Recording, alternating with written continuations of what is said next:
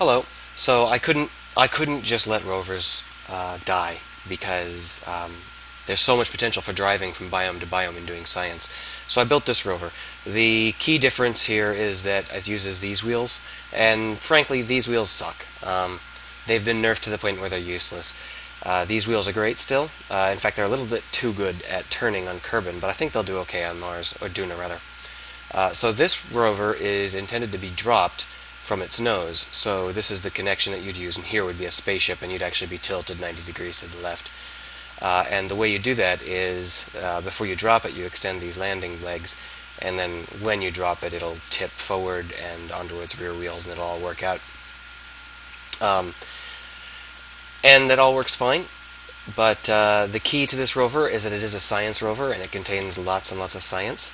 So it's not quite as fast as my sportiest rovers, not because I can't build a rover that fast, but because it's got all of this added stuff required for science purposes, such as 6 extendable solar panels and a nose cone and a couple of other details like that that make it... let's drop the... there. Anyhow, those details make it heavier and more fragile.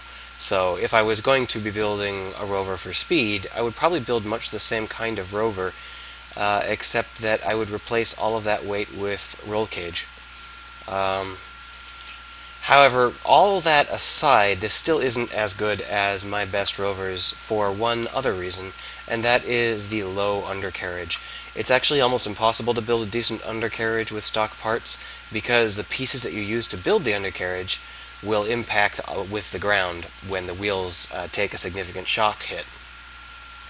The legs that I made for my mod don't impact on the ground, so those can still be used, and you can still build good rovers with those.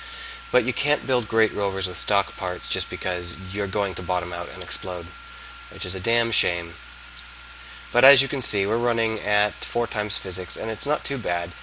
There is a bug in the SAS algorithm, but I think that you can more or less ignore it as long as you mount your SAS pointing along the axis of the vehicle instead of up.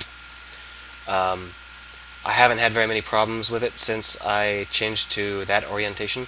Even though I did download some mods specifically to help me, I'm not using them at the moment. This is a stock rover, and it works great. Works fine.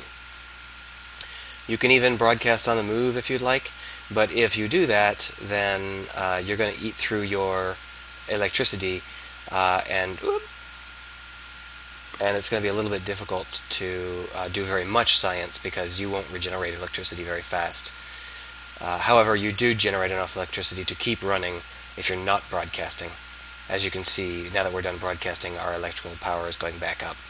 It's also got enough monoprop to help it get around. I'm not sure it's enough for Duna, but Duna is notoriously gentle. It's actually a really boring place to drive, so I don't even need RCS on Duna, and it's more than enough for anywhere else, except for Eve, of course. You don't even want to try a rover on Eve, just take a jet. So you might have noticed I just had a little wiggy thing. These wheels are really aggressive at the turns now. They've fixed the way that... it used to be that friction would decrease as you change your warp, but in this new version, at least with these wheels, that doesn't happen. So you're left with very, very high friction at very, very high warp speeds, which means that when you turn at a high warp, you'll flip as if you had turned illegally using the RCS, or SAS rather.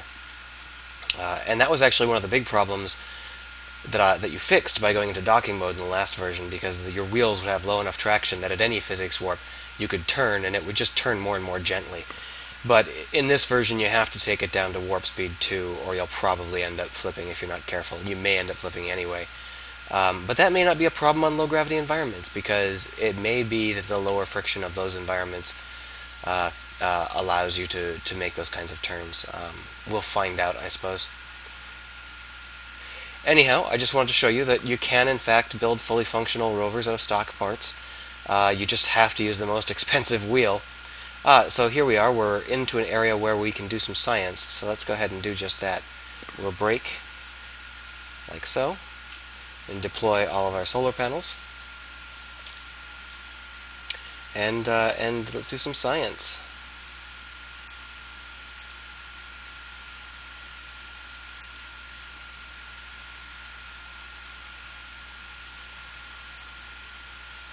Do do do do do do do do do do do do do do do do do do do do.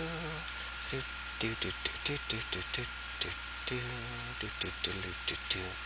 Do do do do do. Do do do do do do do do do. Do do do do do do do do do do do. Do do do do do do do do do do. Do do do do do do.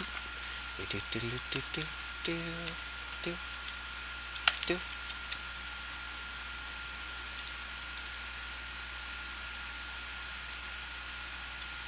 Okay. And that's how you drive to a new biome and do some science. I hope you've enjoyed this episode of building your own goddamn rover. I can make this rover available, but it's pretty basic, so feel free to just build it yourself or a comparable rover. The only complicated thing about this rover is the tipped body design, which you don't have to emulate. You can go ahead and do it any way you'd like. The only real reason I wanted a tipped body design is because I have these rear-facing devices that I don't want to risk getting hit.